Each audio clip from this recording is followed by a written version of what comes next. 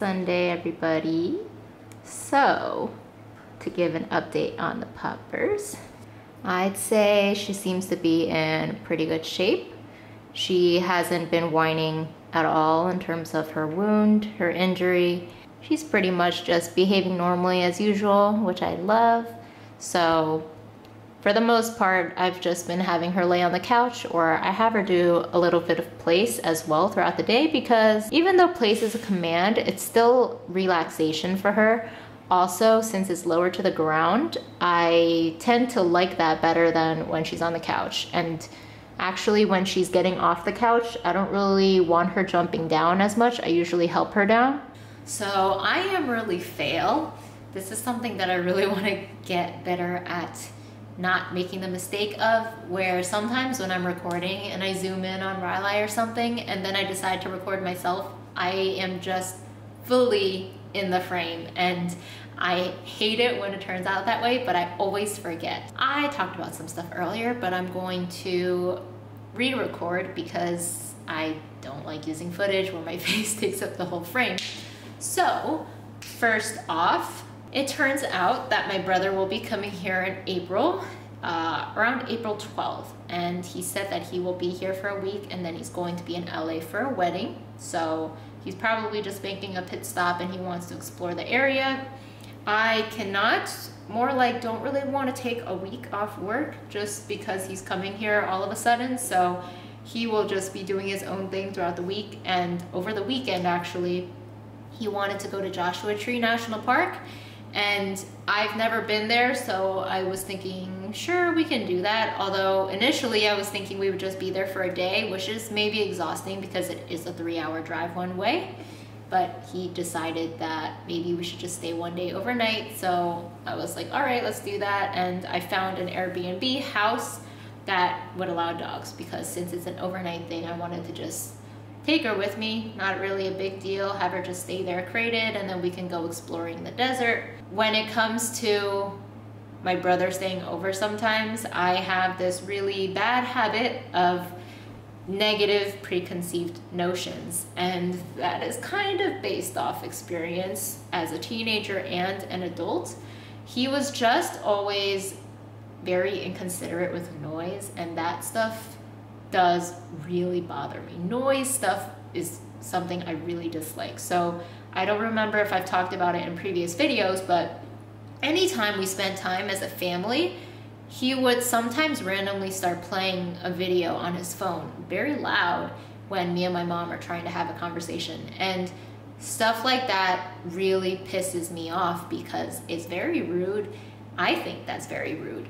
I just don't know if he's fully aware that doing something like that is rude, or if he does, he doesn't care, which is maybe just as bad a mentality. Whenever I think of being in the same living space as him, I do tend to think of these things, and even though I don't want to think so negatively before it even happens, I do tend to think I have good reason for believing he will be that way, so I am a little bit nervous about it. So aside from that, I was told from Shane that within these next few weeks there's going to be a flower bloom thing going on in the desert out east for, I'd say, late March to early April. It has been raining a lot, and I was looking up some pictures of what this bloom might look like, and it actually looks really pretty. So I think the area where I would try to check it out is Anza Borrego, which is a place that I've been to. It was that desert hike that I did by myself without Riley because dogs weren't allowed there, which was a good choice because desert is a horrible place for dogs to hike. And honestly, I was very unhappy hiking there too because there was spiky shit all over the ground. The hike that I was doing, I had to scale a lot of rocks. I'd say for me as a hiker, I like easy hikes because I just want to take a stroll around something beautiful. I'm not really a big fan of climbing rocks and testing my physical prowess. That was an unpleasant surprise, but this time I want to go, and I figured along the way I might as well go hike there also. But I'm gonna wait a couple more weeks just to see if the flowers will bloom even more before I drive out to go see that. But on the other hand, there's this other place in Carlsbad that is called the Flower Fields. This one is going to be a little different because it's maintained by humans, so it's going to look really neat and really pretty also in a different way. But I still wanted to go see that because it sounds so peaceful standing in a field of flowers, and I can just see myself being in awe of all of that stuff. Because even driving along the highway nowadays, I've noticed a lot of yellow and orange flowers just popping up along the side of the highway, and it looks really nice. And even something small like that I can appreciate. So if I go see this flower field, I think it'll be super nice. One more thing I wanted to talk about that I was thinking about a lot these past few days was I wanted to send a thank you package to that woman that helped me on Wednesday with Riley, because I honestly still feel really touched by her helping me and what she did. And even though in person, while she was driving me back to my car, I was thanking her so much, because I've just never been in an emergency situation like this before to need the help of a stranger. And even without her help, there is a possibility that things would have still been okay.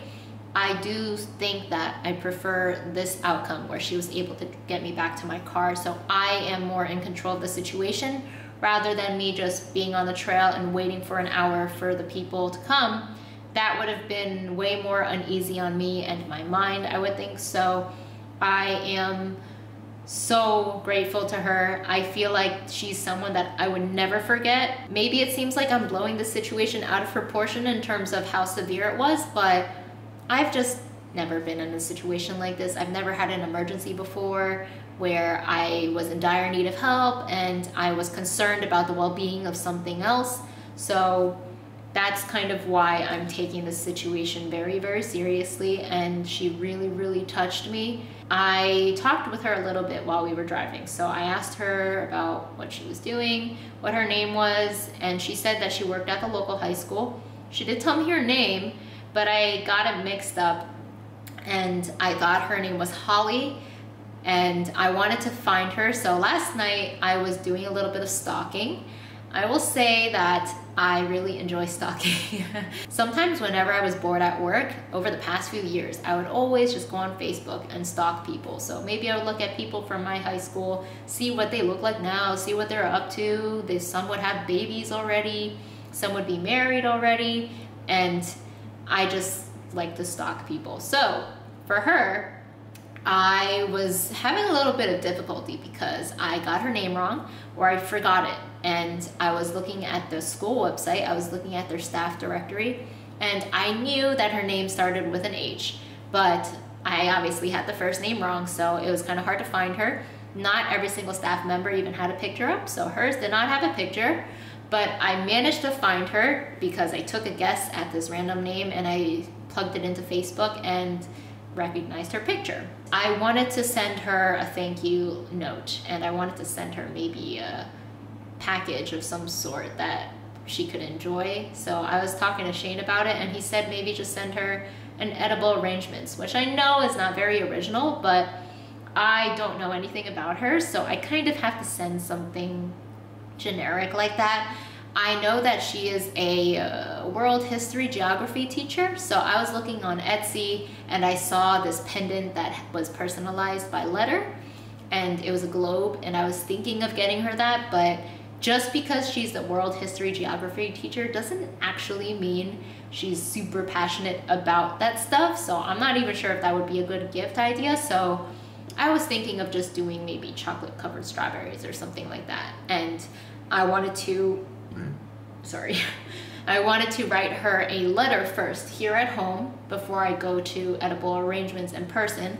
But I also wanted to call the school first because I want to ask them what the procedure is for wanting to mail something to her. So I don't know what I would write on the address and stuff like that. So I kind of wanted to ask them and see what they would say before I go there and give the letter and tell them to send it with.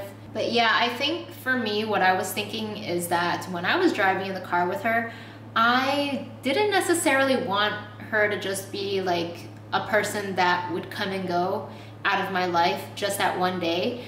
I'm not necessarily saying I want her to become a friend or anything, that would probably be a little far-fetched because you guys know how picky I am about that stuff, and that would be a weird circumstance to become friends over. But I just really wanted her to know how I felt that day, that I'm so grateful about everything, and thinking about what she did for me always makes me feel very emotional. So I just really want to give something back and make sure she knows that I will never forget what she did for me. So it made me really happy last night to see that I found her, even though maybe it seems stalkerish, maybe not, because honestly, if you know the right things to look for, it's not hard to find somebody. But yeah, that's something that I'm looking forward to doing this upcoming week. And actually, Shane's birthday is coming up at the end of the month as well. So I got him a card, and I will probably write him something as well, because I like writing letter-like things and it feels more personal, and hopefully he doesn't watch this video so it doesn't spoil the surprise. I kind of doubt he would. Alright, I think that is it for my updates for now, and I will focus on Smash now that the stream is back up.